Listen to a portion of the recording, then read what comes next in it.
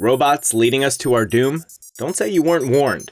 Researchers at Georgia Tech had 42 volunteers follow a seemingly autonomous robot into a conference room. However, the robot was actually guided by a hidden researcher, whose goal was to intentionally lead the test subjects astray in order to establish the bot's unreliability.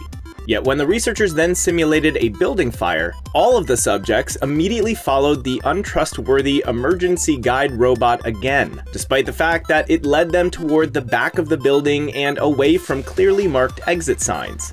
The researchers believe that this was due to the fact that the robot was automatically viewed by the volunteers as an authority figure. That assumption then trumped the subjects' real-world observations, which is undoubtedly great news for our future robot overlords.